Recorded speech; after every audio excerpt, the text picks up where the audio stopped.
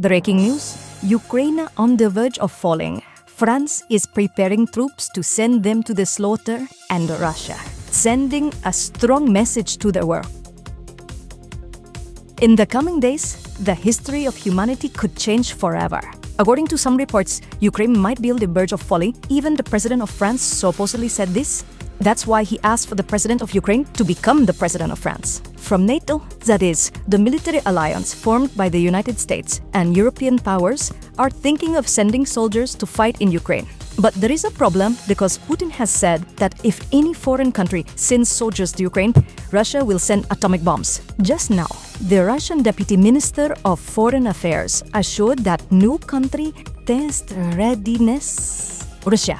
It seems the message is clear for France, the European powers, and the United States. Let me be clear that no troops are sent. Experts warn that Russia could have quickly defeated Ukraine if it hadn't been supported by NATO. And the fact is that NATO has given them a large amount of weaponry and non-expendable equipment. That's why Ukraine has endured, but it seems that Ukraine's time might be running out and it might be about to fall and be taken by noise. This is known by the UN, and that is why the last few days belonging to the alliance has begun to mobilize their troops, but they know they cannot directly engage in Ukraine, because if they do, the Russia might say flying has just one direction again by a large margin. This dictator and ruler of Russia has now become one of the most powerful men in the world. And although lately it seemed that its power was on the decline, were Kelly Wombley doing anything to maintain that power. Russia claims that the situation in Ukraine, if it's simply to defend their country from any foreign attack, like NATO for example, and it's because Ukraine could attack Russia. That's when Russia claims it entered Ukraine just to control the situation. On the other hand, NATO countries accuse Russia of trying to take over not only Ukraine, but that Putin will not remain. There, he would try to attack other countries. Putin has said that it's not true, but it seems it is. It seems the world has already split in two, with NATO countries on one side and Russia on the other, with Ukraine in the middle.